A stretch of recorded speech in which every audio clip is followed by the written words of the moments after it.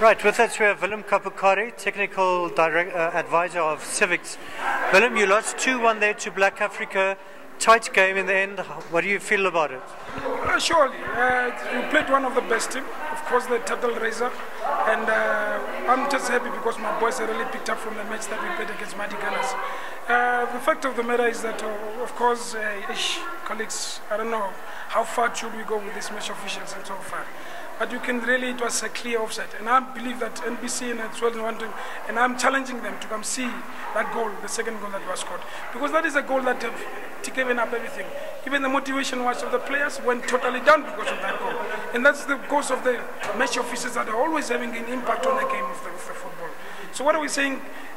From the performance-wise of my boys, I'm very much pretty happy because they really definitely, that's a different because of what I played against Mighty Gunners and what they played today.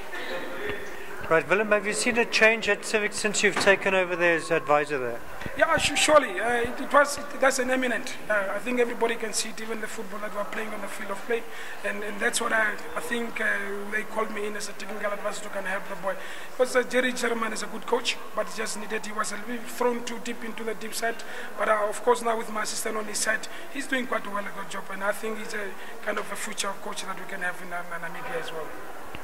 Right, and a good response there by Civics going down 2-0, but you came back a great goal by Urikop there. Yeah, what I did is that from 4-4-2, I changed now to from 4-3-3.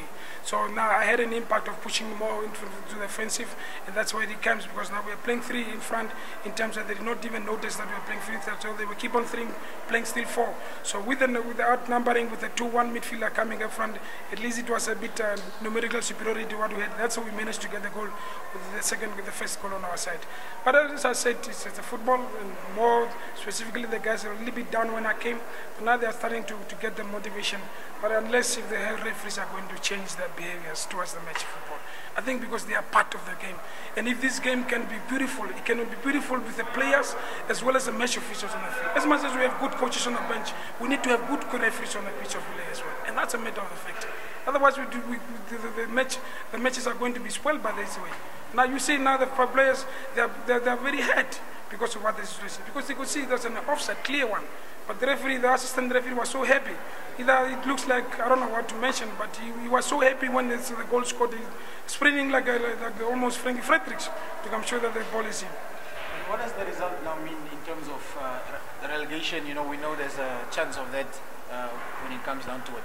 Now, Hector, I think I'm quite happy. It's just a matter of picking up 1, 2, 3 points from the 2 matches that are coming, which are surely about it that definitely 3 points are coming to a kick to make it 24, so then we're safe for the relegation. I think for the time being, in terms of the relegation, the Civics is very much quite safe. Yeah. And Willem, do you think it was just bad officiating, or do you think the refs maybe wanted BA to win? I think I'm quite sure it is not bad refereeing. This is totally not bad refereeing. You could see there was even a tackle that you could see the guys open in the knee. It was supposed to be a straight red card on the field. Hartman went for another tackle. Because he had a yellow red card already, the referee decided just to go calm for him. Right.